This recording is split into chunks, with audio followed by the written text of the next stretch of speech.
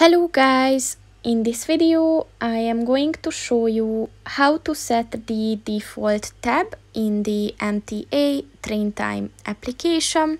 But first I just want to mention, don't forget to subscribe to my channel, because at 10,000 subscribers I am going to show you my whole YouTube revenue statistics and growth strategy, as well as how to make money online.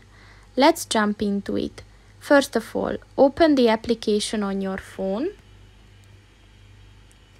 and then click on the More button at the bottom of the page on the right.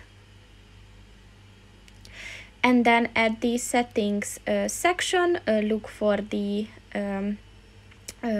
Default tab button and click on that. And as you can see, these are the options that you can choose from, so just click on the one that you want to set. And that's pretty much it for this video, guys. See you in the next one. Goodbye.